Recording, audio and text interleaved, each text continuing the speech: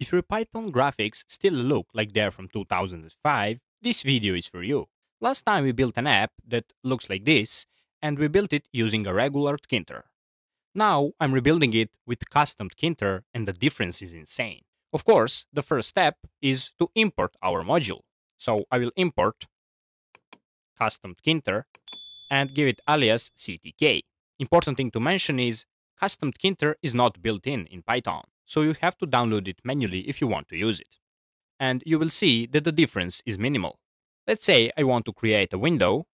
I will call it app, and I will call ctk module, and from ctk module, ctk class is the same as from Tkinter module, but now we have C, and that will be the main difference. We will use the same classes and functions. The only difference is we will put this ctk prefix. Function for size is geometry, so geometry, and I will pass 300 times 250. Also, let's give it a title, the same function, and this one will be custom Tkinter app.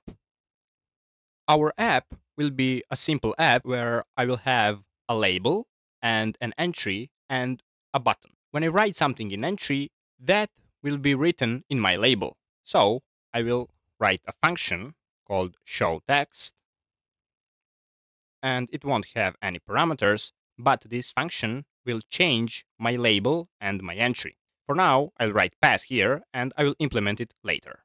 First, let's create a label,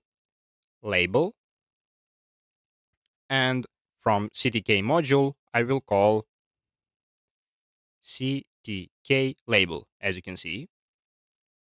First parameter is where I want to display it. It will be in my window app. The text I want to have at the beginning is, let's say, enter your name.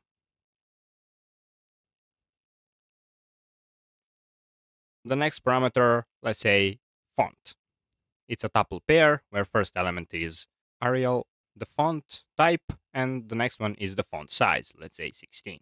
Now we should display this label, and for that I'll use label.pack, and I will also add padding from the y-axis, and let's give it 20. No, 20 is a bit much. Let's give it 10.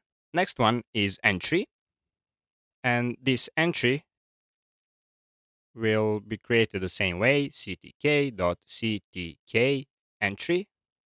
And in this ctk, I will have two parameters. One is where I want to display it, and the other one is the default text inside the entry. So that parameter is called placeholder text, as you can see. Let's give it text your name. And of course, let's write entry.pack, and let's give it padding, I don't know, 20. I think that is good.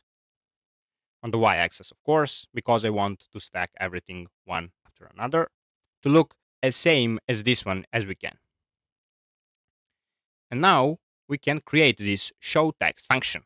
This function should change the label text. So for changing the label text, I should write label.configure and say text should be equal to, let's write an f string, hello, and then let's get the text from entry.get. And after I've changed my label, I want to delete the text inside entry. For that, I will use the delete function. So I write entry.delete. The first parameter is the starting index, 0, because I want to delete everything from the start to the end. And the last one is the end, which is called like ctk.end.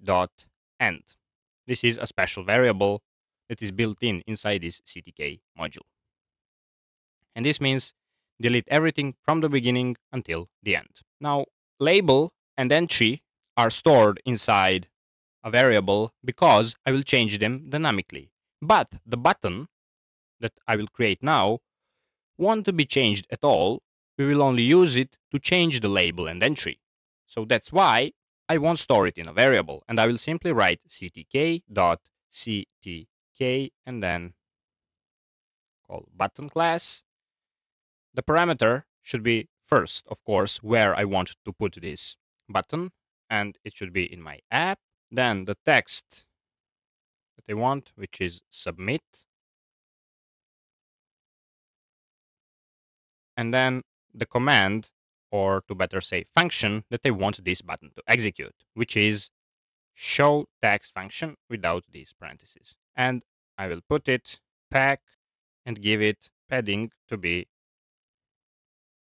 let's give it padding to be 20. And I think maybe here we should put 10 and here 20.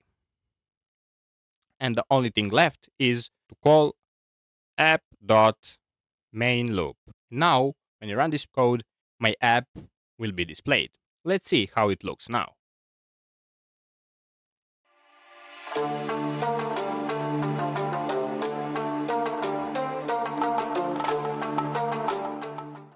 As you can see, they're almost the same, but there's a difference. This left one looks like more if you're using a Windows 7, and this right one looks more like you're using a Windows 10 or 11, which is, of course, we know, the newest generation. And if I write here, let's say David, and click submit, the entry emptied and the text is displayed. If you write here David and write submit, as you can see, here also entry is emptied and the label is changed. In my opinion, this right one looks much better, and in this new custom Tkinter you have a lot more functions and options you can use to make your graphic even better. If this helped, check out my Tkinter video next and hit subscribe for more Python builds.